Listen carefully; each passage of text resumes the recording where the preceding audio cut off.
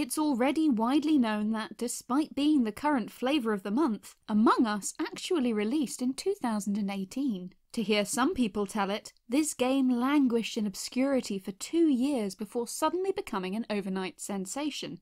This isn't strictly true. In reality, Among Us was popular long before English speakers discovered it, with huge player bases in countries such as Brazil and Korea. The game's current popularity is the result of an accidental slow burn, with the developers Innersloth repeatedly attempting to give up and move on to something else, only to be dragged back to add new features. According to lead programmer Forrest Willard, "We're a slow-growing company. We snowball our way to the top instead of spike and tail like most Steam releases do. We stuck with Among Us a lot longer than we probably should have from a pure business standpoint. We tried to quit and should have quit several times." Created by 3 friends, Forrest Willard, Marcus Bramander, and Amy Liu, Among Us was initially a very different game. It was envisioned as an offline-only game, to be played by friends in the same geographical area. The game was free, supported by ads, and was only available on mobile.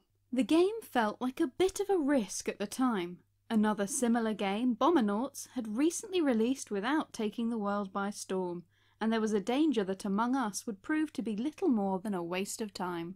Said Willard, "I initially didn't want to make Among Us because of the multiplayer aspects. We had seen stuff like Bombernauts flop, and the added complexity of multiplayer made it really unappealing. But our other game idea wasn't panning out, so I prototyped Among Us and it was immediately fun and interesting." The team put out Among Us, and when it initially underperformed, they were ready to move on to their next project. But then, something unexpected happened. The game received feedback from players. Somewhere out there, someone was playing Among Us, and they had suggestions for making it better. Willard said, "It didn't release super well, but we got a bunch of feedback, by which I mean any feedback, which was pretty great.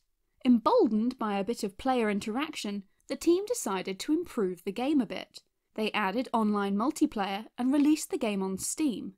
There, it did okay-ish, but the fan base was still fairly small. Then, in December of 2018, everything changed. A Korean YouTuber named Kevin Choi made a video on the game, and suddenly, Among Us received an influx of a few thousand new players. The timing was less than ideal. Success was a two-edged sword. Said Willard, "At the time, we were running off like a totally free Amazon server, and it was terrible. Thousands was way too much, and so I think it was like the 5 days prior to Christmas, I was working like 14-hour days, and that was the actual crunch pressure where I felt that I had to get this fixed." You release the game and someone takes notice, and suddenly that's where your like 80-hour work weeks come in.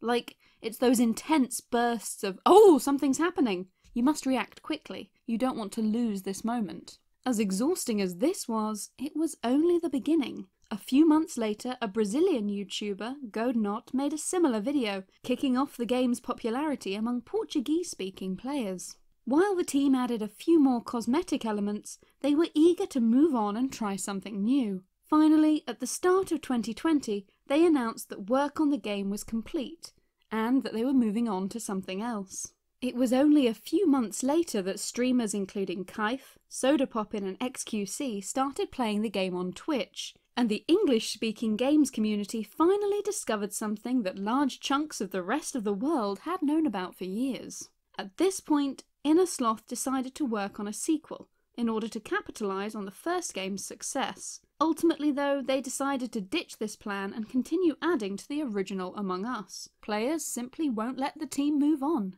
The moral of the story here is obvious. Patience is a virtue. Overnight success doesn't really exist. It can often take years of work to make your dreams come true.